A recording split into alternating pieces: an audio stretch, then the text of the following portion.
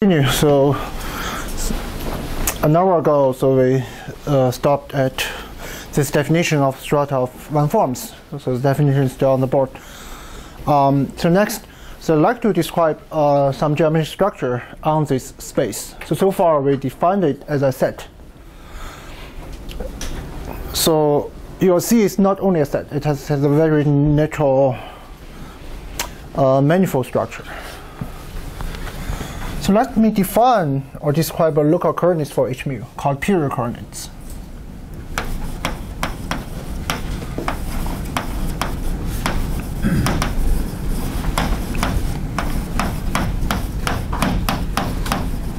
It's called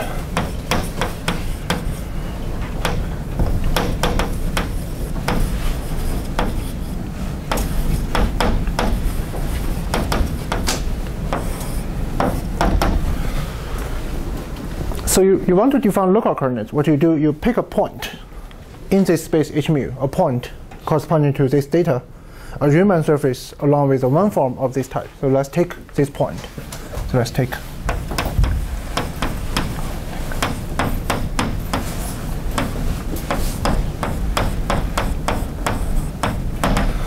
and suppose we are given this specific point in H mu. So X is a Riemann surface of genus G. And we know omega is a one form with like n zeros. So let's first take a basis of the first homology of X relative to the endpoint P. So what we do is we take a basis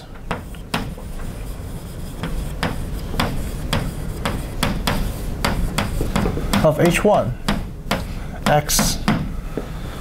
And if you don't label these endpoints, it just gives you the absolute homology. But now we have relative homology relative to the n-mark points. So let's consider P1 up to Pn as markings on X with z coefficients.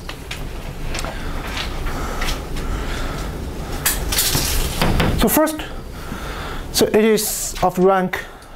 So if without this marking, X is of genus G, so the H1 of absolute homology should be 2G dimensional.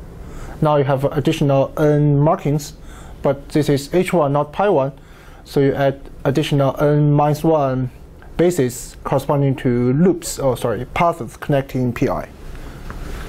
So the way we choose it, we can choose, so let's first give it name, basis say gamma 1, gamma 2, up to gamma. So the total rank I just told you is 2 times genus plus n-1, because we don't need a base point. So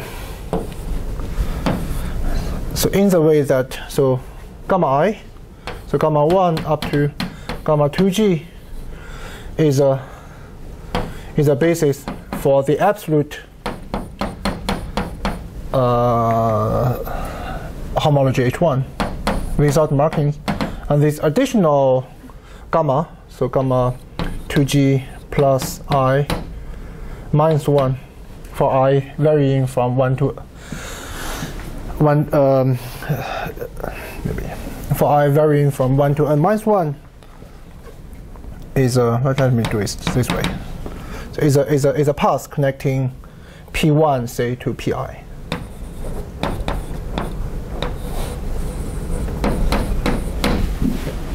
So this is gamma 2G minus I minus 2G plus I minus 1. So globally, the picture looks like you have some absolute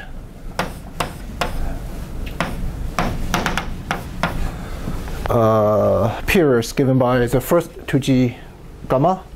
And suppose you take P1 and you have some other P2 and P3 up to Pn. You have some additional basis given by this extra gamma I. Okay. So what we do is that now you have this one-dimensional path, gamma, and you have one form. You can integrate one form along the path. So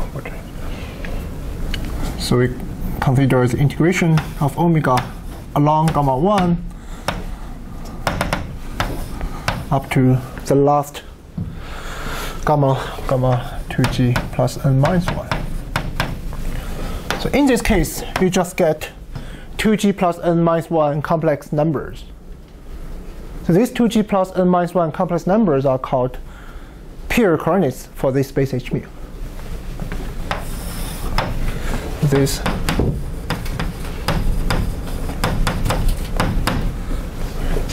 integrals, they're like numbers.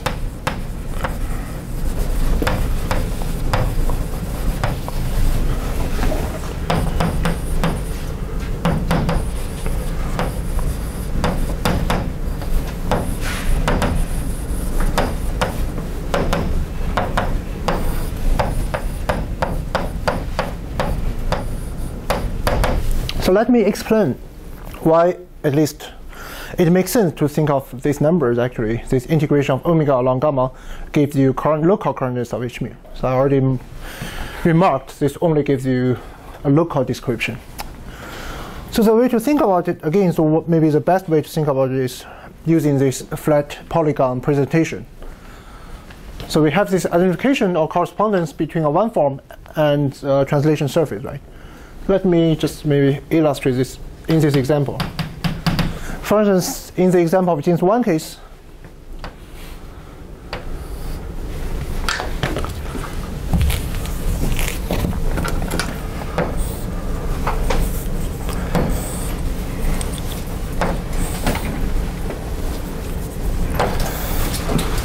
so here is Jing's 1, and the one form has no zero, so you don't have relative period, only have absolute period given by gamma 1, gamma 2. So you see clearly in this picture, for instance, I can choose the yellow line to be gamma 1, the red line to be gamma 2. Right?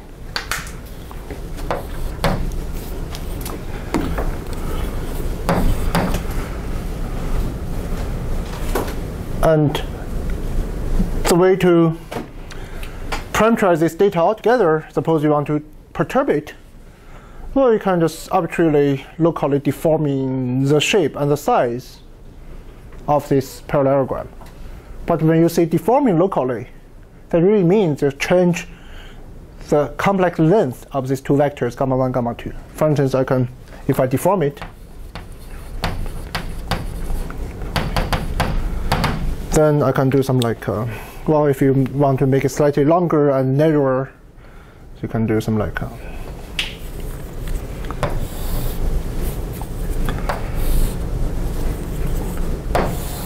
right?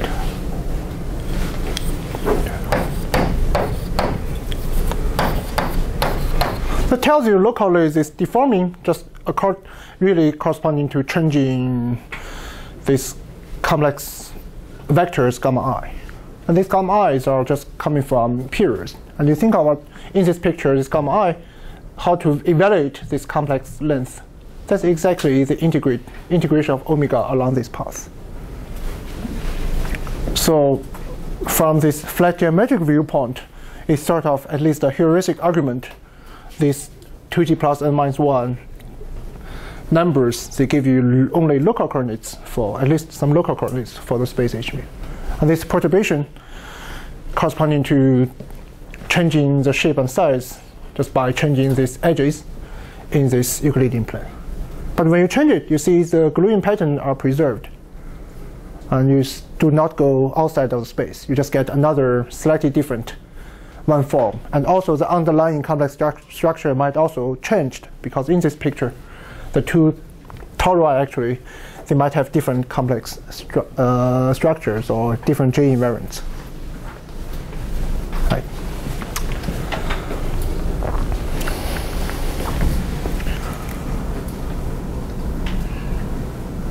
Yeah, maybe let me quickly summarize. So the key point is here. This is explained in this example. The key point is this integration of omega along gamma I, really corresponding to the edges in the flat polygon description of omega.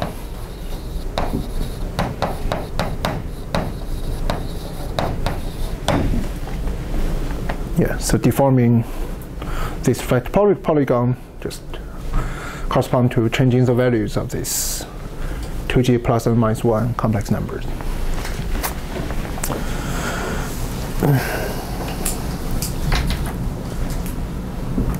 So this sort of also partially answered one question like Yuna asked. So maybe this is not quite canonical, but at least one way to cut out your surface and decompose into this way. Just along this 2g plus n minus 1 basis and integrate omega. These values give you these edges of some polygon in the Euclidean plane, and you have to identify them. Because cut, it gets like you cut it, and it becomes two sides along this cutting. So I have to identify them as like one pair of parallel vectors in the Euclidean plane. This quickly tells us a nice corollary. So we know how many are there. There are exactly 2g plus n minus 1. That tells us this space, H mu, can be regarded as a 2g plus n minus 1 complex dimensional manifold.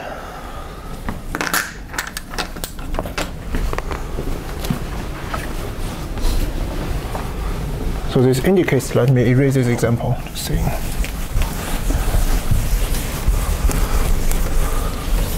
So this, as a consequence, this tells us H mu is a smooth, is a complex manifold of complex dimension equal to this number, 2g plus n minus 1. Okay. And just one very minor remark. I don't want to go into details. This doesn't really bother anything under the current discussion. But like somebody mentioned orbifold in the first hour, so I just want to say here, if you consider this complex manifold, maybe a more precise word, really in the sense of orbifold. It's a complex like a orbifold indeed. It's a better or more precise word. The reason why it's not quite manifold is because some Riemann surfaces along with this one form might have additional automorphism compared to other one forms. Just like when you deal with modular space of Riemann surfaces, you know, it's not quite, it's close to be a smooth thing, but it's not quite everywhere smooth. There might be some finite quotient singularity, right? Why there are like finite quotient singularity? Just because that special Riemann surface has additional automorphism, you have to quotient it out. So here, the same thing. Maybe this flat polygon has additional automorphism. So when you consider the global structure at that point, it will become sort of an orbifold point. But that does really not doesn't really. I mean, it's not a serious issue.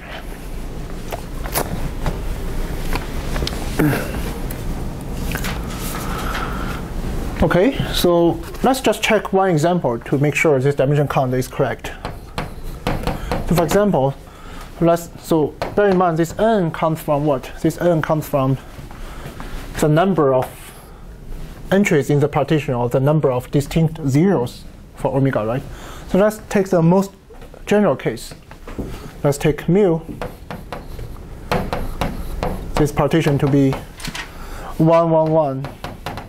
All entries are equal to 1 because they sum up to 2g minus 2. So the number of entries in this case is just 2g minus 2 ones, right? And in this case, according to this dimension formula, so this dimension of the corresponding strata has to be predicted by this formula 2g plus n in this case is 2g minus 2 minus 1. That is equal to 4g minus 3. Okay. And 4g minus 3, I'd like to write it as follows: 3g minus 3 plus g. If you still remember, let me just put it here. So still remember the total Hodge bundle over the modular space of James G surface, Riemann surfaces. So we mentioned, so this is a rank G bundle. So fiber has dimension G-dimensional. And here we take the general partition 111 that consider like that correspond to one forms which you take generally with only simple zeros, right? So that should give you an open subset inside the Hodge bundle, which has equal dimension to the dimension of the Hodge bundle. So now you know the Hodge bundle has rank G, so this is G, and the base Hg, Mg. And you know, hopefully you know, the dimension of the modular space of G Riemann surfaces is also 3G minus 3. So they add up to be the right dimension, at least for this open dense subset inside the Hodge bundle. And when this partition becomes more special, that means you take special one forms, zeros collide, to form a zeros of higher order. The number of distinct zeros decreases, right? So correspondingly, the dimension of this parameter space becomes smaller and smaller. Just means you go into more specialized, deeper strata inside the total Hodge boundary. So at least it works in this case. So it makes sense.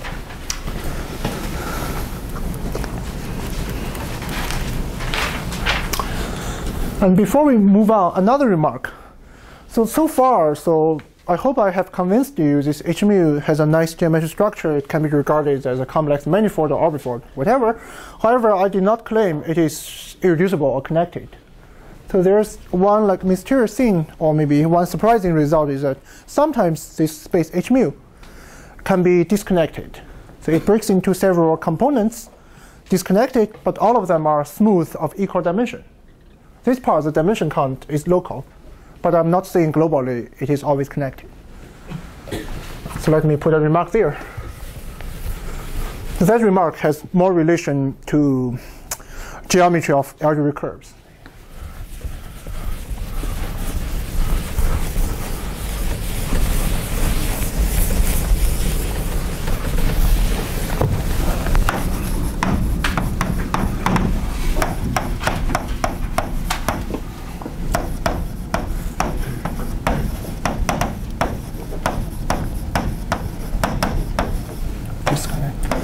For special signature mu.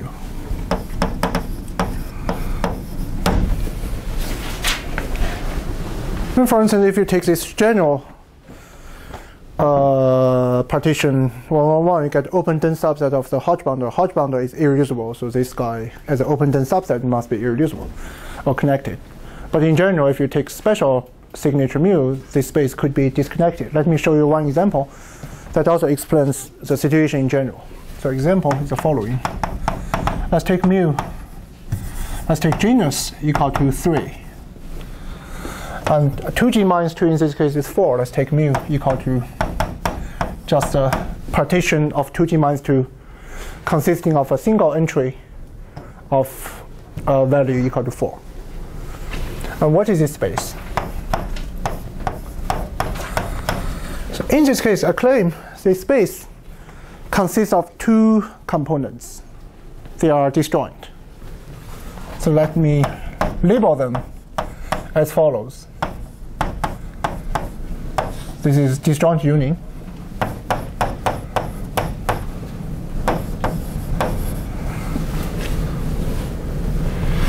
So there are two components. The first one is called a hyperelliptic component. This HYP corresponding to the hyperelliptic for short.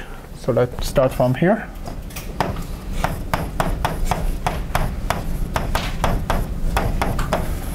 So as I said, so this is, you have x omega.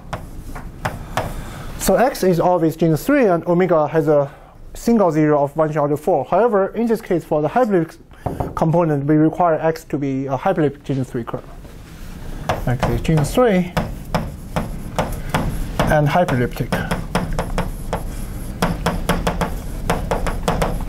And moreover, in this case, if you are familiar with the geometry of hyperelliptic curves, hyperelliptic just means you have a double cover to P1, right? And then there are like 2g plus 2 special branch point associated to the double cover to P1. And in this case, if omega has a order 4 vanishing point, that point has to be one of these 2g plus 2 branch point, sorry, ramification point under this double cover.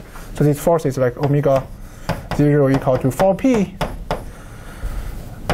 where P in X is a so-called virtuous point, that is one of these 2G plus 2 ramification point under the hyperelliptic double cover of P1.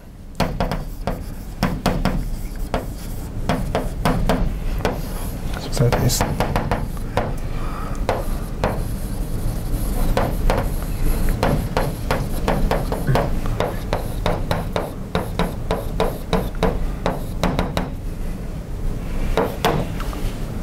so this double cover is a definition of being a hybrid curve. And there are 2G plus 2 ramification point in X.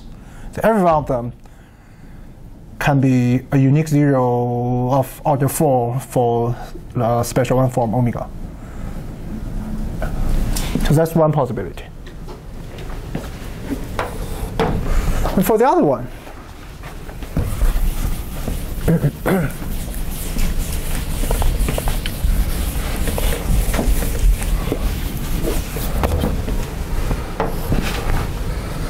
so labeled by a different name called odd.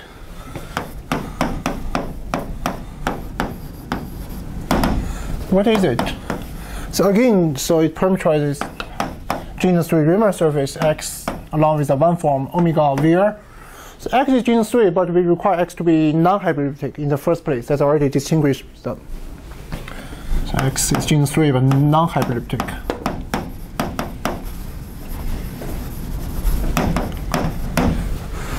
And X is a smooth genus 3 algebraic curve, non-hyperelliptic, then it admits a canonical embedding into PG minus 1, that is CP2. So let me use this part.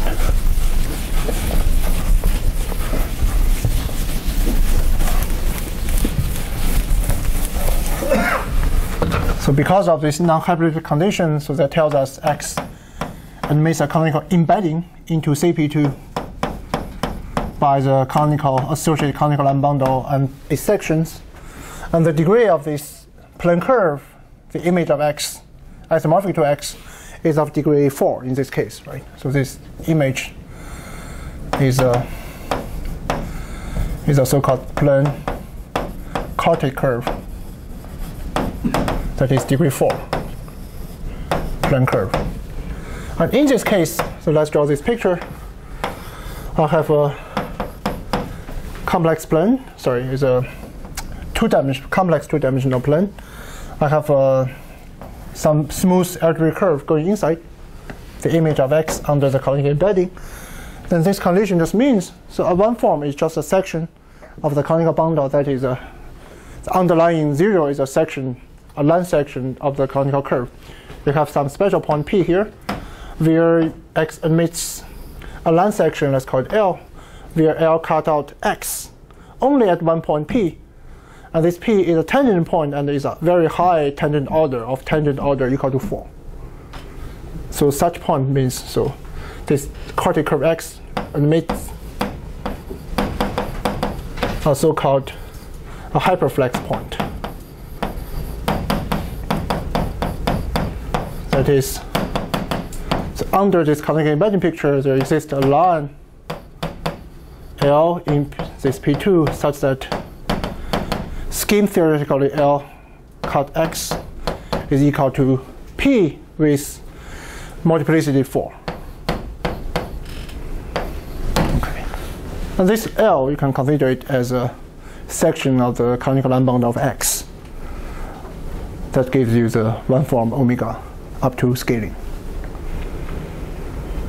So such X also exists because you can really write down a degree 4 polynomial with 3 variables homogeneous, and you fix a line L, fix a point P, and you ask this polynomial to have contact order 4 to L at this point P, and you can impose some linear condition to the coefficient. You can really cut out this polynomial and you write down it explicitly, and it does exist. And it's also because if X was hyperelliptic, it wouldn't have a canonical embedding. It will be mapping to the conic 2-to-1 cover. So these two conditions really distinguish the two situations. You get a disjoint union. And it's not hard to verify. So every point in H4 in this case has to belong to either one of the two cases. And that sort of also is a more or less rigorous proof to show that this guy breaks into two components disjoint. And you can also do dimension count. This dimension has the right dimension given by 2g minus 2 plus a single 0 plus 1. That is, this is three-dimensional. So this is also such x omega is three-dimensional. 2g minus 1, five-dimensional. I haven't really explained this name. Why do we call it odd? So there's a more intrinsic reason. So let me take out this point P, satisfying the condition. So omega has a quadruple 0p. So this really comes from the following intrinsic reason. So we know 4p in this case is a canonical divisor, is linearly equivalent to the canonical lamb bundle of x. So we can take 1/2 of this canonical bundle, so 2p. So this, as a holomorphic lamb bundle x, is sort of a square root of the canonical lamb bundle. So it is a so-called theta characteristic or spin structure, if you like.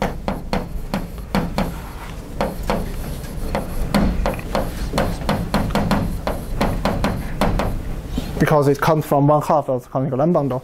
Then there's a parity, mod 2, depending on the number of global sections of this bundle, mod 2. So H0 OX 2P. So in this picture, for this plane quartic, actually is always equal to 1 or congruent to 1 mod 2 in this case. So this congruent to 1 corresponding to this notation being odd.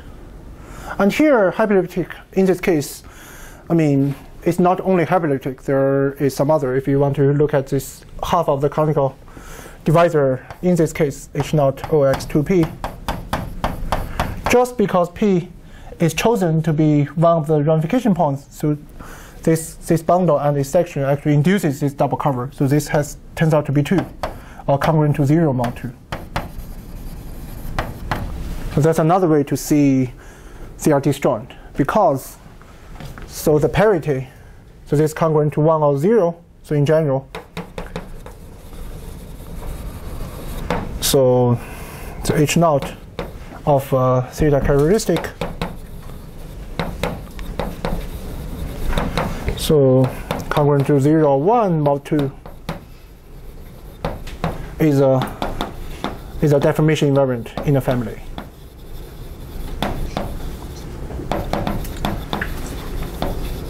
In other words, suppose you give me a flat family of smooth GNC curves carrying with a family of theta characteristic on it, then for each theta characteristic in this family, H0 of mod 2 has to be all equal to 0 or all equal to 1. It's deformation invariant. There is also some topological interpretation. This is quite classical, say, dating back to like maybe even late, I think, 70s, like Atiyah, Mumford, and maybe on the topology side, Johnson. Yes, called spin structure. This may be more coming from the topological side. Anyway, so this pretty much is a general behavior for the phenomenon of being disconnected. So I won't explain or tell you the exact result about the number of about the classification of components of H-mu, but let me just point it out. There is a general result. It's a theorem proved by Conceived and Zorich maybe 15 years ago, completely describing all connected components for every H-mu. So this is all known. There's a theorem due to Conceived and Zorich.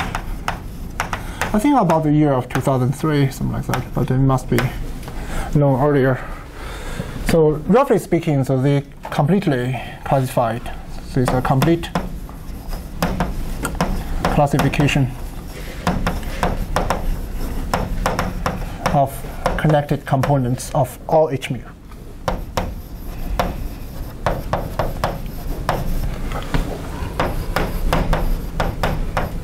For all genus. Okay. So there is no missing case. It's complete. And in sum, So the worst case, maybe you can ask what is the most special H mu that has like maybe the maximum number of disconnected components. It at most 3. In particular, so H mu has up to 3 or at most 3 disconnected components.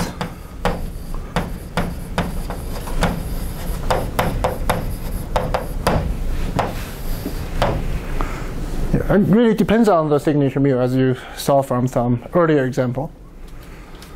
And what happens if there are 3 disconnect components? That's the worst case, right? If it shows up to be 3, this 3 really comes from if 3 really occurs. So the phenomenon is caused by exactly the same thing. You have some kind of hyperelliptic behavior and also odd spin and even spin behavior. So this 3 really comes from hyperelliptic and odd or even spin structure. And if you don't see this behavior, then the strata is connected. And if you only see 2 behaviors, then it has 2 connected components. So in this example, if you're projecting, then they do not meet that in the MG. So all components is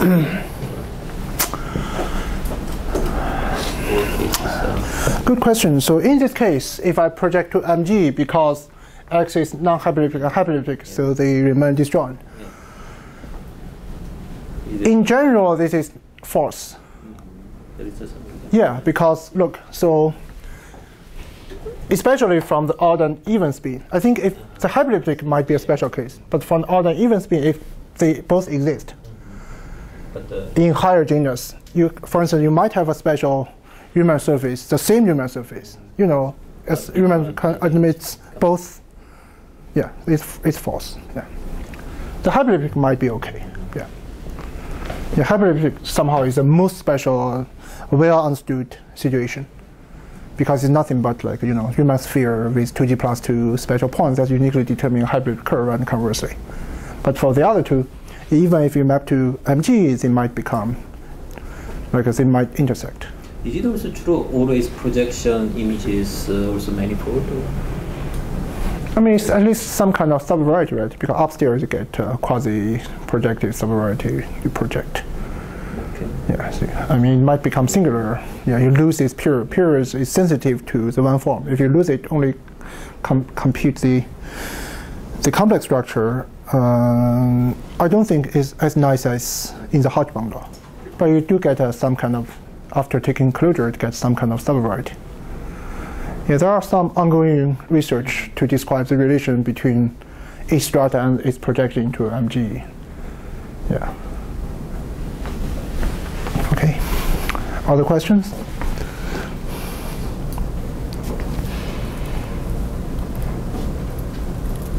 Okay. So I think I have explained this situation for the strata. And there's another thing I mentioned earlier. So there is a so-called GL2 action. So let me get to that point.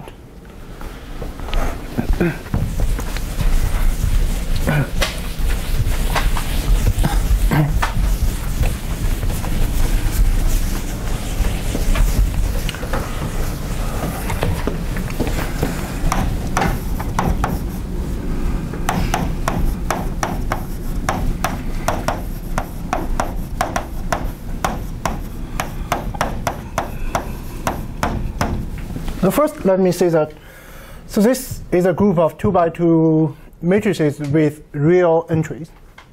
And this plus just means I consider the determinant to be positive. If the determinant is negative, then this group becomes like disconnected, right? Because the determinant is non-zero. So let's just take the one component consisting of positive determinant, just like 2x2 real matrices, okay, with positive determinant. That we know. So how does this action look like? So this action really is a special way to deforming one forms or deforming the corresponding flat polygons. So what we do is the following. So let me first present a geometric way to define it, then there's a local coordinate way to define it. So you can think of as follows. So take a point in H mu that is one form on the Riemann surface X, right? Okay. Now you take suppose you have a polygon presentation, say. Let me do it like this.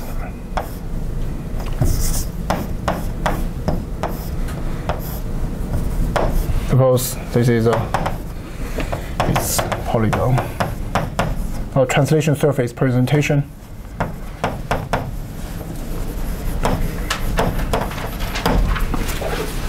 Okay, and with some gluing, these edges, and these edges, and these edges glued together. Now, suppose you give me a 2 by 2 matrix as an element there. So for A as a 2 by 2 matrix belonging to this group.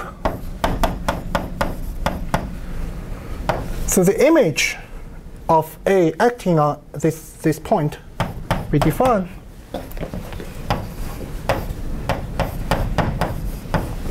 to be, well, look, so we have this identification between translation surfaces and one forms. So I can just tell you on the side of translation surfaces what is the resulting translation surface. That will also determine the one form up to isomorphism. So I have, suppose this is the original translation surface corresponding to this one form. So now I have a 2 by 2 matrix. I can just use it as a 2 by 2 matrix acting on this Euclidean plane. And just by changing the shape or size of this polygon by this matrix. Right? So that is simple. Suppose you take some matrix. Depending on the values of the entries, maybe it looks like something like this.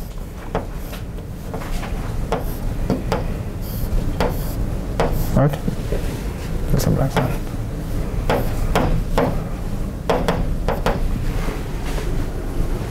So this is just by like acting on the the Euclidean plane. So this is a Euclidean plane. Right. But apparently this action preserves the gluing pattern, the number of edges, how they identify together, the vertices. The topological information is unchanged. Now this corresponding to another,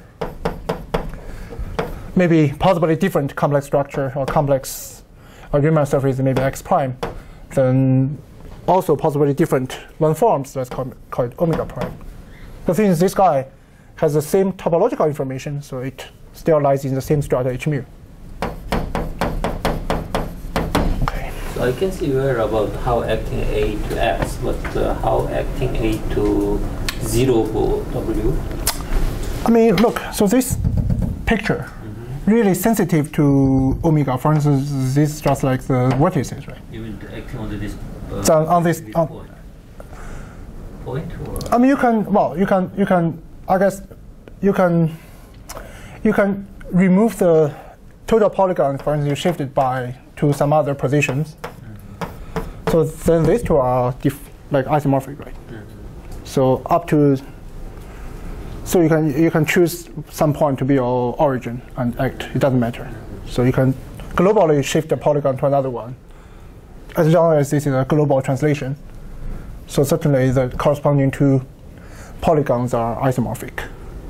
So that will define the. For instance, you do this square here and square there. They define the same flat tori. So the exact position in the Euclidean plane does not matter.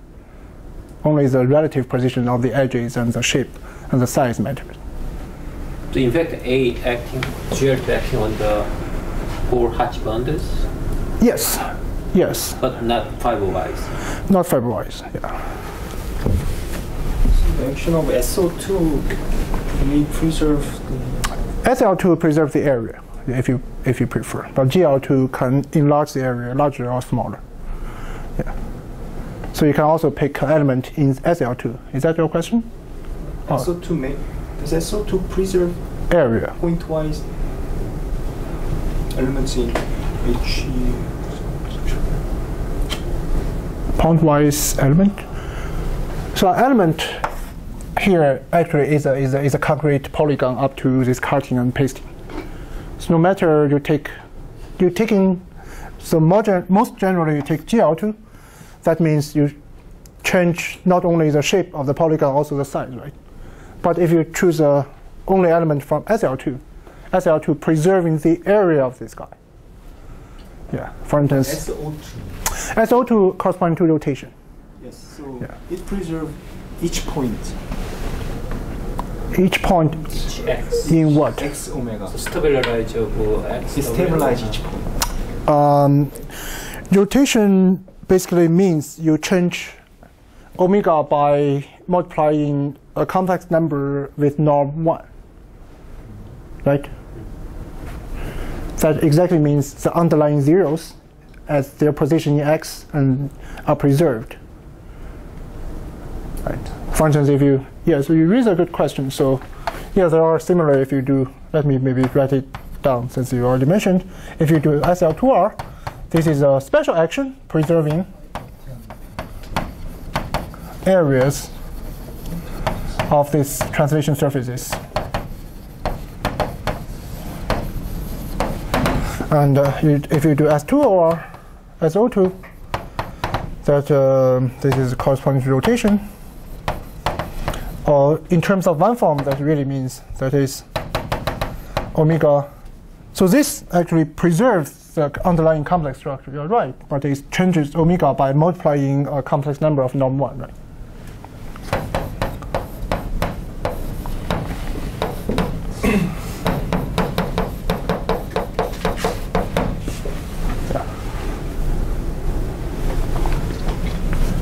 In other words, if you want to look at essentially the underlying canonical divisors associated with omega, you have to model this kind of stabilizer. Yeah, that's a good point. Well, I mean, this is one way to think of this this action. So if you prefer local coordinates, one can also do it, which is less geometric, but at least that's one way to think of it.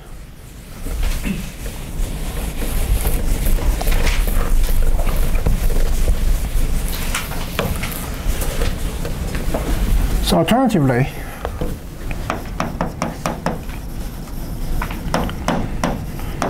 so let's describe this action as follows by local coordinates.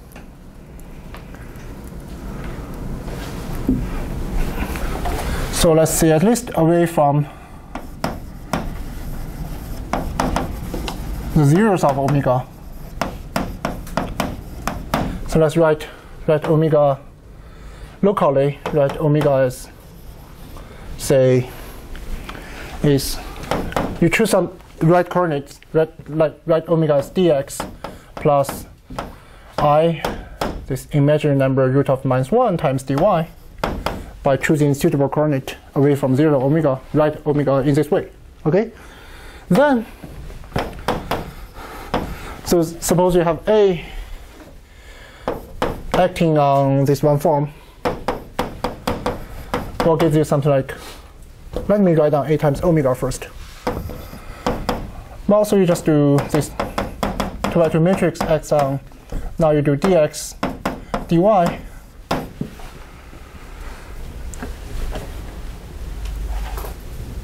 You will get, let's see. Let me do it as follows. Maybe let's do A omega as, let me not write omega, but write xy, sorry. Let's see which way it goes. Okay, let's do this. Now just think of x and y really gives you the basis for the standard Euclidean plane. That's how you think of compared to the first description.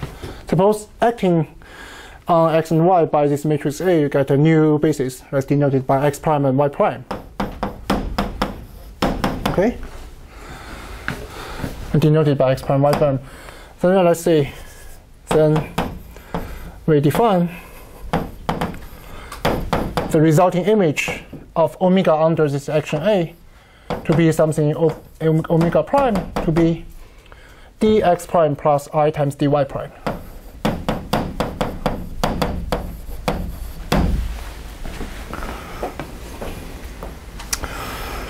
Well, the issue is because this matrix A has real entry, right? This A comes from GL2R. It's not something holomorphic. So there's no guarantee if you do this, the resulting thing is still holomorphic on the original Riemann surface X, right? Because this action A has real entry. But if you apply some knowledge, for instance, in conformal geometry, if you treat X now as a topological surface, then if you give a form like this, there exists uniquely up to isomorphism a complex structure which might be different from the original one. Under this new complex structure, the resulting one form becomes holomorphic again. So there exists a possibly new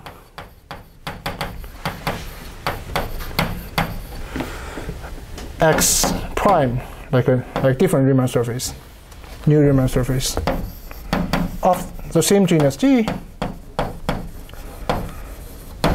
so that on this new Riemann surface X prime, the resulting new one form omega prime becomes holomorphic again.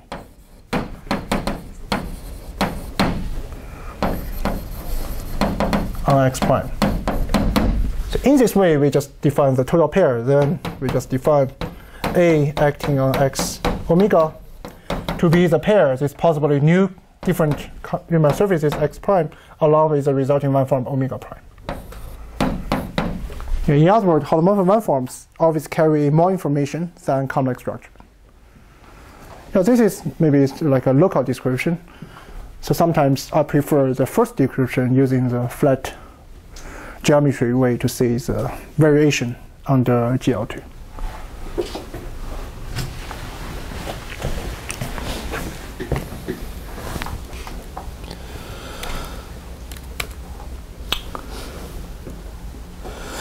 Well, let's just put some remark as we already discussed some of them. The first, so this action in any case, no matter which description you take, preserves the signature of the one form. The number of edges and the gradient pattern and the number of vertices are unchanged. The total angles are also preserved under this. So it tells us really, so this GL2R X on the total Hodge bound and also preserving each stratum H mu, right?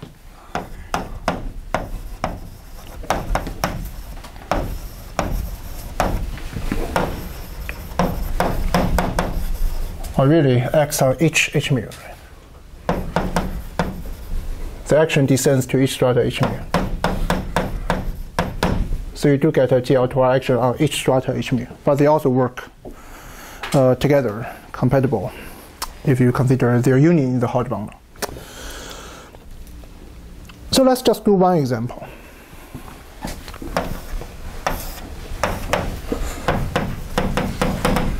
So again, let's do the genus 1 case. This is the simplest way. Well, that we know how to describe a one form on a torus. We saw it several times. You just draw a parallelogram, right?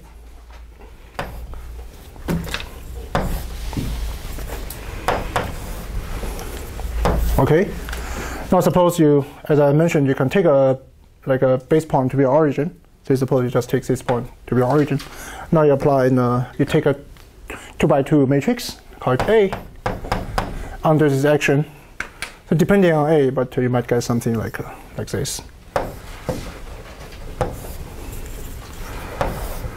Right, you just get a parallelogram of different shape. And in this way, for the genus 1 case, it's quite special. You get parallelogram of arbitrary shape you want. It does cover all possible non-zero one forms along with all possible tori. Okay, so genus 1 is simple, but it illustrates the idea. In higher general, it's quite complicated. We know some result, and there are some recent breakthrough I'm going to mention. But let's first say what is a leading or the major question in this field. So this action has a special name. This action It's called, that's a title in my talk called Teichmueller dynamics.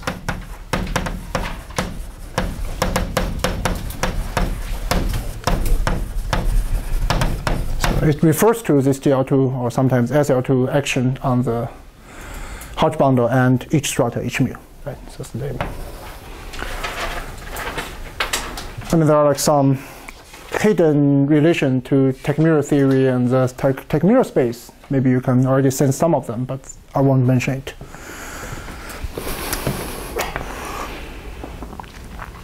So there are some facts we have already know. So first, let me give you some general result we know. To this action, so in order to understand this action, you have to understand, suppose you give me a point, x omega in the strata H mu, and you look at the corresponding orbit under this action. You ask, how does this orbit look like? Now you have a geometric space H mu. This orbit may go around ergodically. It may take only occupies a small, maybe proper subset, or maybe it's like even forms after taking closure some nice subvariety. Who knows? So these are questions we'd like to know. So first, let me be vague for general point. In other words, for each strata H mu, suppose you take a general one form in H mu. So its orbit. So let me just for short just write down its GL orbit, or occasionally I'll just drop GL, just say its orbit under this action. Really goes ergodically in the space H mu. What does this mean? So I'm not like a like a person doing dynamics, so let me just say it in a very naive language. Suppose you have a space goes ergodically, just like comes back and forth, and you take the closure, you get the total space. This is not precise. For instance, for being ergodic, you have to describe some measure and so on and so forth, but it's irrelevant to this lecture series. So this only happens to special point, okay? So this is a result, I believe, very classical, dating back to Howard Mazer and maybe Veitch and possibly some other people, but let me just, yeah, in the even 80s maybe, or maybe John Smalley. Yeah. So this is a general behavior. So the really interesting point now comes into understanding special GL orbits. So the leading question in this field is the following.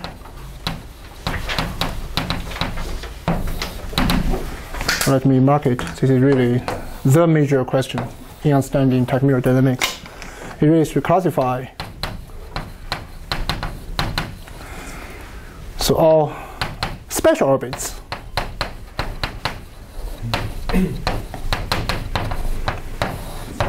special orbits in the sense that it does not go ergodically, especially if you take the closure, it gives you a proper subset in the space.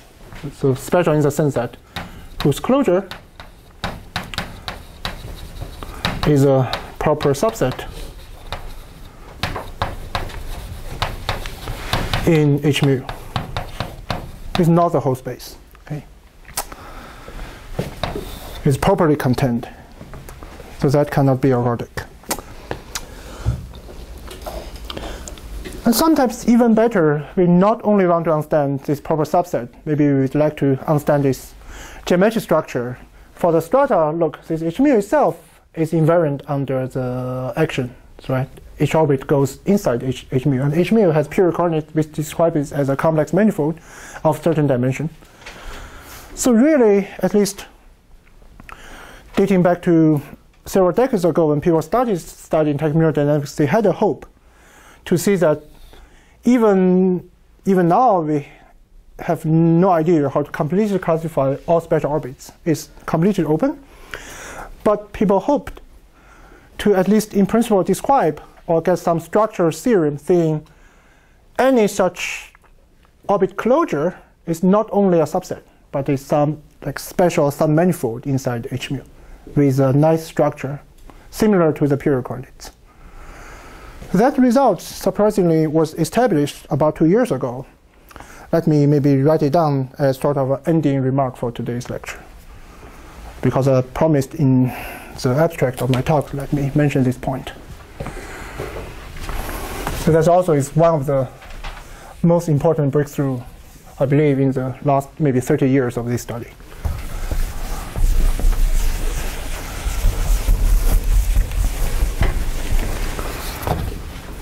So this really, you should consider this is like a, I mean, some experts in this theorem, in this field, call it like a fantastic theorem. It's not my theorem, but it's done by asking and Mother-Honey.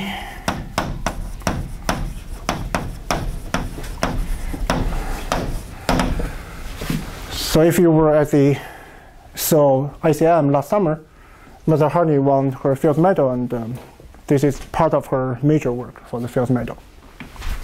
So what it tells us is the following. For any, really for any, GL2R orbit in H mu, although we don't know how to classify it, just in principle, they can conclude the following structure theorem. So for any orbit, its closure is a so-called linear manifold. It's not only a smooth submanifold, but has a even better structure, linear in the sense I'm going to tell you, or linear submanifold maybe inside H mu.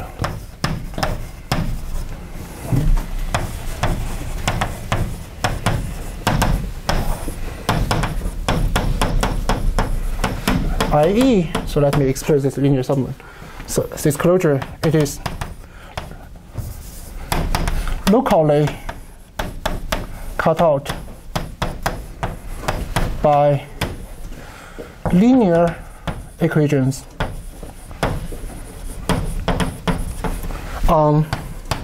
so H mu has period coordinates, right? So locally you can think of H mu is a vector space of dimension 2g plus n minus 1, where n is the number of zeros. So you use this period as local coordinates. You can write down, in principle, linear equations on period coordinates.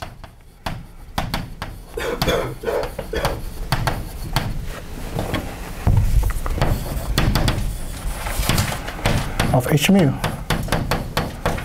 It's not only linear, these equations have only real coefficients, with real coefficients only.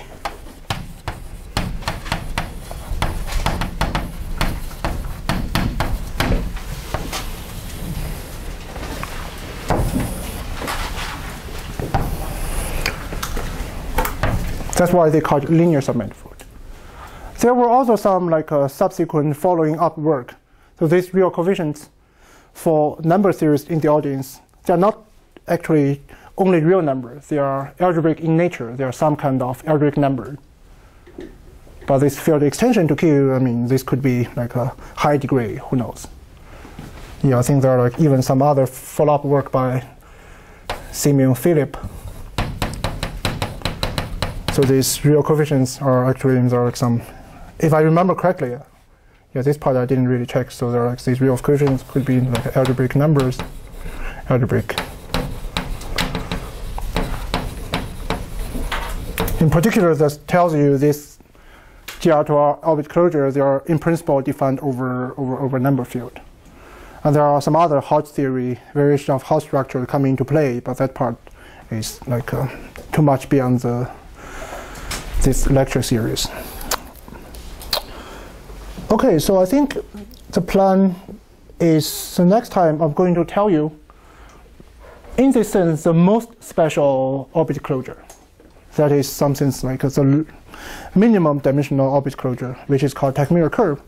Then we are going to define some invariant associated to this Teichmueller curve and try to use idea from intersection theory on the modular space of curve to solve these values for these dynamical invariants. Yeah, let's stop it for today.